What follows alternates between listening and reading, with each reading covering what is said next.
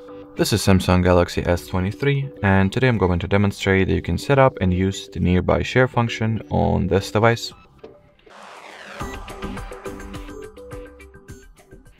So to begin with, swipe downwards from the right part of your status bar and turn on the Wi-Fi, Bluetooth, and mobile data.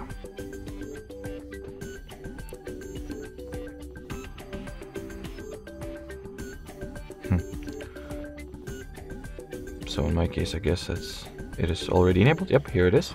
Then among the shortcuts, you have at the control center, find the one that says nearby share, touch and hold.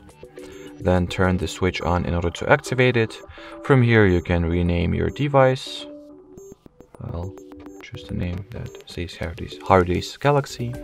Then you can make the device visible or invisible respectively, and once visible you can also change the mode or who can see your phone.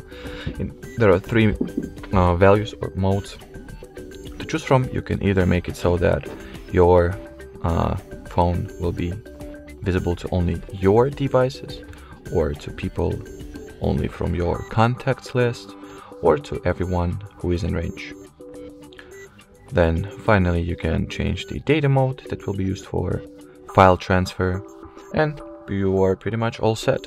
Now let me just quickly go ahead and test this feature out. So I happen to have another device on my hands currently, and I'll try to share this screenshot through the nearby share from one Samsung phone to another.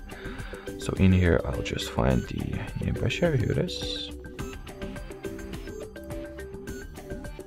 As you can see, my HardReset Galaxy phone has been successfully found at this point. So tap on it, then accept at the receiver's end, and we have successfully sent and received the picture with, well, not a lot of effort. Alrighty, so that will be it for this video, guys. Thanks for watching, thanks for your attention, and bye-bye.